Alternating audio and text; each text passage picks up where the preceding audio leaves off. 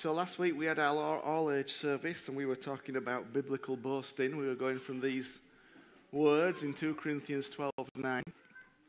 But he said to me, "My grace is sufficient for you, for my power is made perfect in weakness. Therefore I will boast all the more gladly about my weaknesses, so that Christ's power may rest on me. That is why, for Christ's sake, I delight in weaknesses, in insults, in hardships, in persecutions, in difficulties. So when I am weak, then I am strong." And I want to keep exploring these words a little bit. I want to keep exploring these a little bit, because naturally we like to share about our strengths, our successes, those things that have gone well. But Paul says he will boast more gladly about his weaknesses. And I want to explore what that might mean, what it might look like, what it's kind of about. And the reason he says he'll boast more about his weaknesses is because he knows that when he does that, Christ's power may rest on him. And I shared with you last week about how when we do all the things we do super well, we don't really need God's help at all. It's only in our weaknesses that God can actually do anything with us of value, really. Which got me thinking about value and why the world values certain things as it does. I showed you a car and works of art that are worth hundreds of millions of pounds and dollars. And we said the reason that they are worth so much is because of their rarity. If it's a one-of-a-kind thing, it adds huge value to it. And one of the realizations I had the other week was that the more broken I am, the more unique I become. And therefore, the more valuable I am to the kingdom of God. And so I wrote this in my journal: "Thank you, Father, that in my brokenness I am becoming more unique." Because we talked about kintsugi, the Japanese art of putting broken pottery back together with gold. And the more broken a pot is, the more gold it has in it. And in reality, the more that we go through life and the more we experience it, the more we allow Jesus in, then the more of his love fills us. So the more like him we are. And I came to see that every time I felt broken, every time I felt like there'd been a chip taken off me, if I allowed Jesus to heal me and to pour his love into that crack or that break, then I became even more valuable. Not to him, of course, because I can't be more valuable to him, but actually to the world, to the earth. Somehow you become even more valuable, because I came to see again that brokenness and weakness is where Jesus loves to live. And as that we keep giving our brokenness to him and allowing him to heal us, we become more and more valuable to one another because we carry more and more of his love. So I want to keep sharing this thought with you today and show you how this theme runs through the Bible like a stick of rock. And I know it's something we know, but I felt like I wanted to remind you of it. This theme of power in weakness is so central to the biblical idea, but of course so alien to our culture. But I cannot get away from the truth that real power only comes through what the world calls weakness. It's the only way it comes. And one of the key ways that's shown is in Psalm 8. And I want to show you a video from the Bible Project that outlines it really well. And I just want you to see and be reminded of just how much the Bible declares that weakness is strength and that weakness is power. You all right to play that, Simon?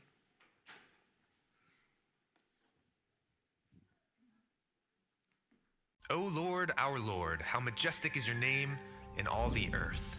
These are the opening words from Psalm 8 in the Bible. It's a beautiful poem about how the Creator God rules the world through babbling babies. Huh? Babbling babies? Yeah, this is really cool. Let's dive in.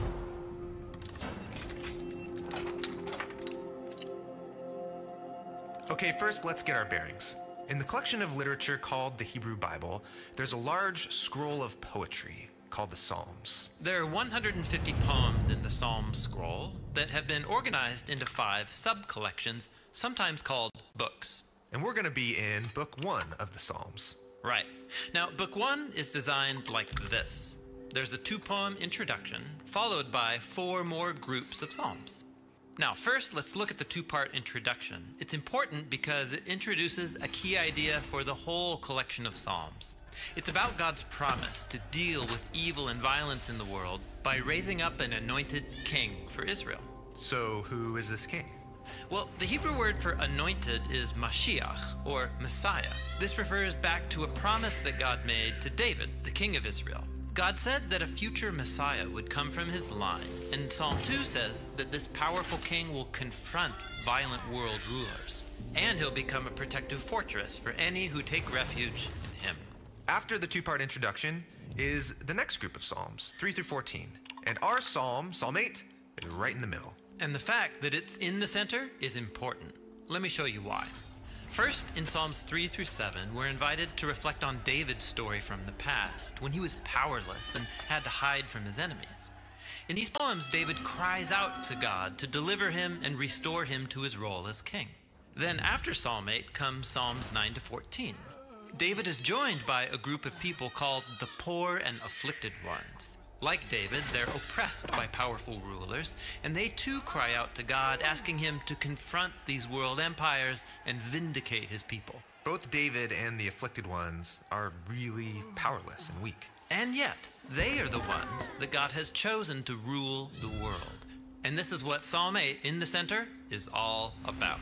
It begins by saying, Yahweh our Lord, how majestic is your name in all the land. You have set your splendor above the skies. So Yahweh is the king of creation, and you can see his royal power on display everywhere. Now that first line is repeated again at the end of Psalm 8. Right, that's called an inclusio. It's a signal to the reader of what the poem is all about, God's majestic power that fills all creation. But David and the afflicted ones aren't experiencing God's power at the moment. Right, this is what the rest of the poem is all about. There are two parallel sections. And in the first, we're introduced to a weak little creature, a bunch of babbling babies. From the mouth of infants and nursing babies, you have established a stronghold because of your adversaries to stop the enemy and the avenger. Now, the Hebrew word for stronghold is oz, which can mean strength, or also a strong place, like a fortress or a refuge. God's gonna build a fortress out of baby babble to stop violent enemies? Yeah. It's like a riddle that is going to be unpacked by the next matching part of the poem. When I consider your skies, the moon and the stars which you have established, what is human that you remember him, and the son of humanity that you attend to him? So the poet's here reflecting on the creation narrative of Genesis chapter 1, where there's contrast. God installs the heavenly lights above in all their splendor, and then below he forms the humans out of dirt. Yeah, I get this, looking up at the night sky, feeling so small and insignificant. Why are humans so important to God? And so the poet continues. You made humanity a little lesser than spiritual beings, yet you crown them with glory and majesty. In Genesis, God elevates the weak little dirt creatures for this majestic task, to be his image who will rule over all creation. The poet can hardly believe it. You made them rulers over the work of your hands. You put everything under their feet. So both parts of this poem are about how God loves to elevate the powerless so he can rule the world through them. Whether babbling babies or lowly humans, God loves to choose the weak. Yes, just like David and like the poor and afflicted ones. And altogether, they set the pattern for that ultimate human, the Messiah of Psalms 1 and 2. And he will rule over all the land. Now, these ideas in Psalm 8 lead us forward to the story of Jesus. In the Gospel of Matthew, chapter 21, Jesus rides into Jerusalem as a king to confront Israel's powerful leaders. But he's on a donkey, not a war horse. And the people hailing him as their king are the poor and children. So Israel's leaders mock Jesus and then have him executed. But then God raised Jesus from the dead and exalted him as the cosmic king, the true image of God. Then Jesus invited his followers to share in his power and mission, but it's a different kind of power. Yeah, it's like how Jesus said that to be his follower is to become like a child. Yes, when God's people serve others from a place of humility and powerlessness, that's when God's kingdom and power are most on display. O Yahweh, our Lord, how majestic is your name in all the land.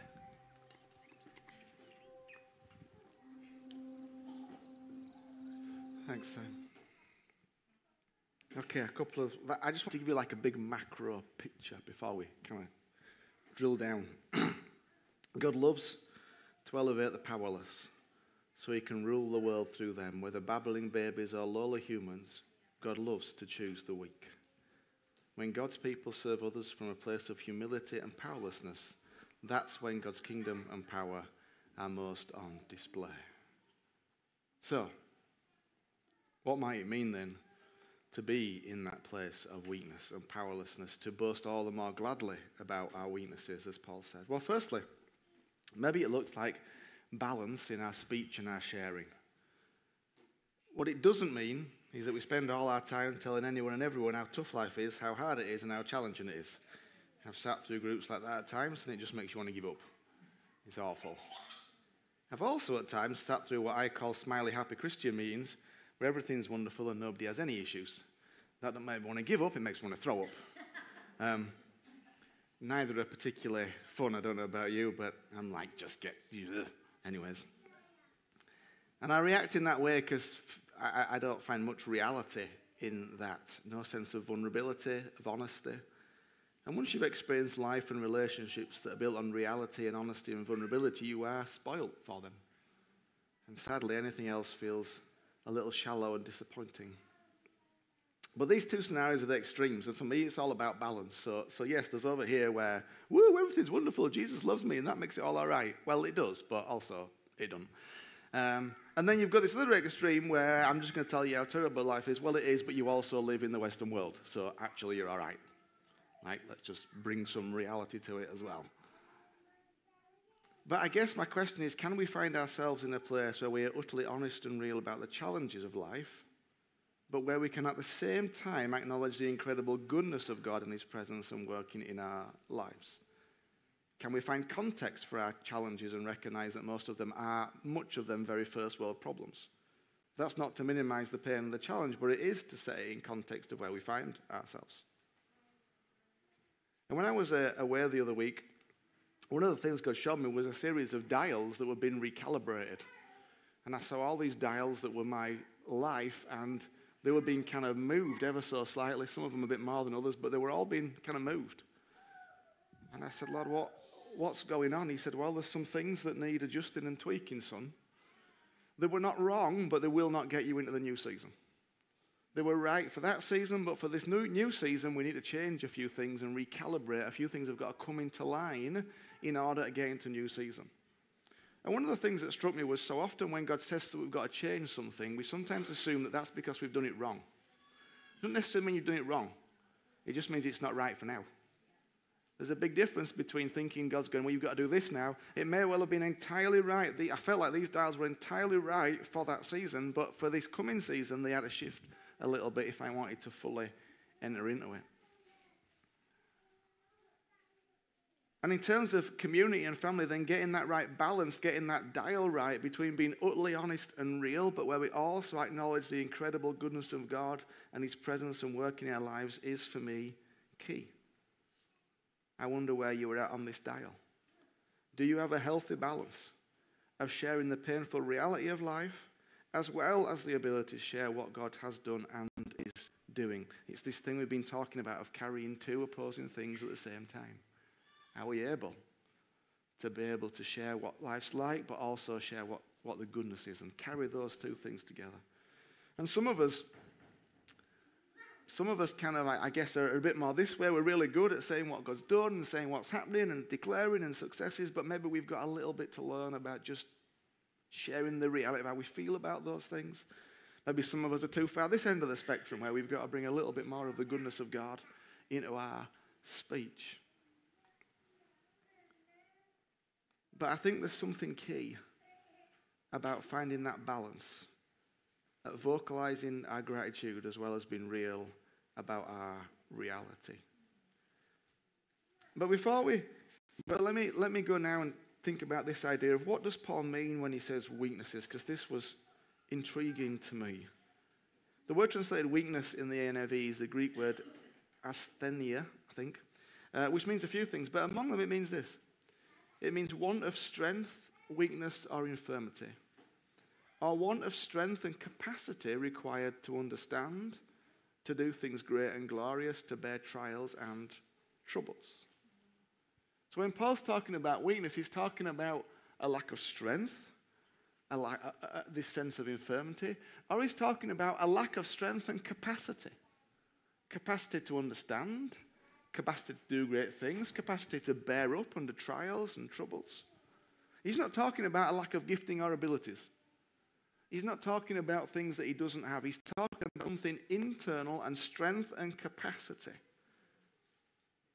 This is about capacity and strength and the emotional, spiritual, mental, and physical energy we have or don't have to keep going. Which makes much more sense in the light of the more well-known part of the verse, my grace is sufficient for you, my power is made perfect in weakness. When Paul talks about boasting in weakness, he is talking about all the times we feel we don't have the energy, we don't have the capacity, we don't have the grace, we don't have those times when the reserves have gone down again. That's what he means. Because he knows that those times when we feel we don't have enough, that's when he comes in best. And it was interesting, Jesus agrees with him. There's a story in Mark's Gospel we've often used to talk about finance, but as ever with Jesus, he operates on so many levels. There's a time when Jesus is sat opposite the treasurer and he's watching how much money people put in. And we read that many were rich, put in much. And then it says a poor widow came and put in 2 very small copper coins, worth only a fraction of a penny. And then we read these words. So he called his disciples to himself. He said to them, assuredly I say to you, this poor widow has put in more than all those who have given to the treasury. For they all put in out of their abundance, but she out of her poverty put in all she had, her whole livelihood. It seems that Jesus is impressed by her giving out of her relative poverty. But as I pondered these words, I came to see that perhaps this principle is not just about money and financial resources. Whenever we give out of our poverty, out of our lack, whatever that may be, our lack of energy, our lack of time, our lack of emotion, then we are walking the way of Jesus. And Jesus loves it when we give, even though we may not have very much to give. When we're low on energy, when we're low on grace, and we feel like we've got nothing left to give and we choose to go again, we are like that little widow who comes up and puts her 2 small pieces of silver, and Jesus goes, that is impressive, because she gave out of her poverty. When as a parent you've already been up to your little one 8 times after putting them to bed and it's still the early hours and you go again, that is you giving your 2 small mites. When you choose again to try and build a relationship with that person who's rebuffed you so many times, and out of your poverty you choose to operate out of kindness again, Jesus is there commending us. When we forgive again for what feels like the millionth time, even though we feel like we have nothing left to forgive with, and we are so tired of going around the mountain again and again, Jesus says, look at this person who's given out of their poverty. I'm reminded of the words of Peter in Acts 3. When a beggar asks him for money, he says, silver or gold I do not have, but what I do have, I give you. What I do have, I give you. Peter was not upset. Peter did not make excuses because he didn't have any silver or gold. He just went, look, I don't have any of that, but I've got something I can give you. And whatever I'm going to give you, I'm going to give you. Now, maybe you felt ashamed that he had no money, or maybe you felt delighted that he had the gift of healing to give him. But the key point is this. I don't have this, but what I do have, I give you. What I do have, I give you. And I can choose to beat myself up, and so can you, for not being able to give more, or I can accept where I am and offer that. It may be less than other people might like, it may be less than I would like to have to give, but like Peter, I cannot offer what I do not have. And neither can you. You cannot offer what you do not have.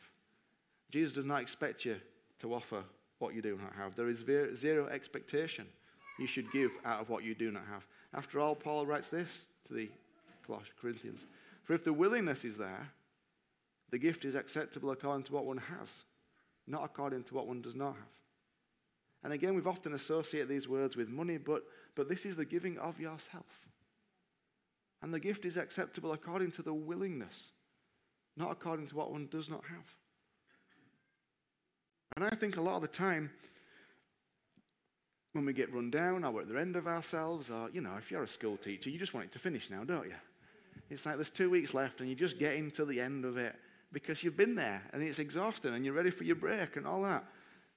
Or if all the scenarios we go through, you get to this point where you're just like, okay, I'm just getting there to this place. And often we kind of beat ourselves up because we go, well, I wish I could have more to give. Yeah, but if you don't, you don't. And that's all right. Because if the willingness is there, the gift is acceptable according to what one has, not according to what one does not have. And so many times I've had conversations with people who say, yeah, but I can't do this and I can't do that. Okay, what can you do? I don't have this to give. Okay, that's fine. Listen, you only have so much time, for instance. If that's filled with working and kids and running the home, there won't be much left time to give, or what you feel is quality time. Indeed, it may feel like it's 2 small pennies, but those 2 small pennies, if you will give them, are precious to Jesus. Because the size of the gift to Jesus is not about the size of the gift, but the context of the gift and the willingness to give. And of course, we must learn to be wise with the little we do have, whether that be money or energy or time, of course, there's a wisdom. But when we've done that, we have to come to a place where we know that our offering, whatever it is sufficient. Because the issue is not the size of the gift, but the willingness to give what we have, however little we may feel that it is. And I just want to encourage you this morning to not focus on your lack, on what you don't have and what you can't offer. You are where you are and you have what you have. The question is not about what you've got. The question is, are you willing to give what you've got? Are you willing to offer what you do have? That's the only question that needs answering. The Message translation of 2 Corinthians 12:9 says this: I quit focusing on the handicap and began appreciating the gift. I quit focusing on the handicap. 2 Corinthians 12:9 in the Message. I quit focusing on the handicap and began appreciating the gift. Maybe it's time to stop focusing on the handicap, stop focusing on the lack, start to appreciate the gift of Jesus. And maybe it's time to stop beating yourself up for what you cannot offer or cannot give and start appreciating the gift of Jesus. And maybe it's time to offer what feels like 2 very small copper coins worth only a fraction of a penny and to hear the words of Jesus, who says, assuredly I say to you, you have put in more, because out of your poverty you have put in all that you had.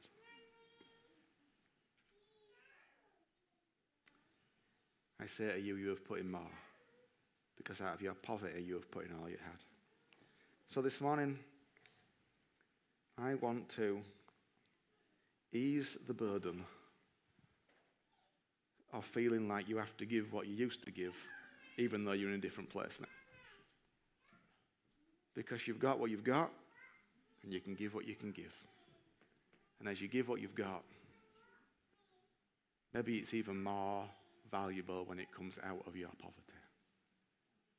Maybe it's even more valuable when it comes out of your poverty. Okay, I want us to pray, but I want us to just have a little bit of time of worship afterwards as well. Do you want to? I've said many times recently that one of the keys of the Christian faith is accepting that you're accepted. And I still maintain that it's probably one of the big keys of just accepting that you're accepted. But some of you just need to accept that you are where you are right now and know that He's with you in it and He loves you. That in your tiredness and your weakness and the capacity that you've got now, that you would like to be bigger, that's okay. And you might not be able to give what you could give 3 months ago, 6 months ago. That's okay. Because it's not about the amount, it's about the willingness.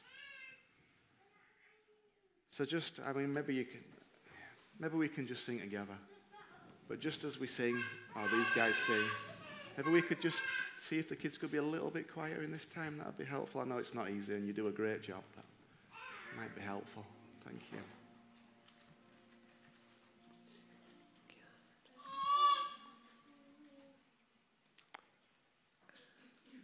So, Father, we just come before you right now, Lord, as we are, Lord. We know we can't come any other way, Father, although we often want to and try to. But we come as we are this morning, Lord, with the capacity that we've got, with the energy we've got.